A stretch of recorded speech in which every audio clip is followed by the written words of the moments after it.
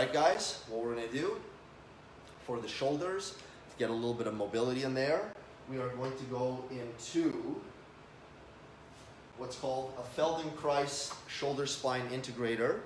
Anne-Marie says, hey everyone, just stopping to say hi. Hey Anne-Marie. Feldenkrais shoulder spine integrator, which is with a shoulder drag or an arm drag. So let me demonstrate this for you guys. Probably for some of you who might not have seen this before, you have no idea what I'm talking about. For the regulars, you know what's up. We're gonna enter the fetal position, okay? 90 degrees at the hips, 90 degrees at the knees. I actually encourage you to bring up the knees at the hips higher, you know, more like 100 degrees. All right, we're gonna lay down, one arm flat, all right?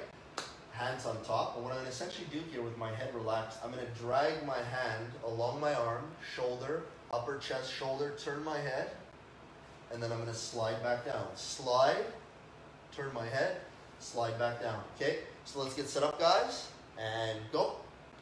So this one is great for thoracic spine mobilization, which basically means opening up and loosening up the thoracic spine, also called the T-spine.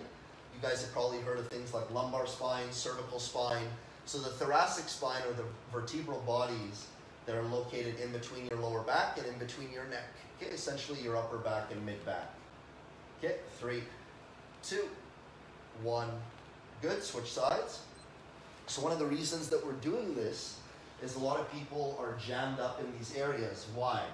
We are in front of the computer, hunched over on our phones and tablets. So we get a lot of tension throughout these joints, and frankly, we don't get a lot of movement through them. So this allows us to open things up. By the way, if you feel a couple of cracks, that's normal and natural. That's just your spine adjusting itself. 5, 4, 3, 2, 1. Good.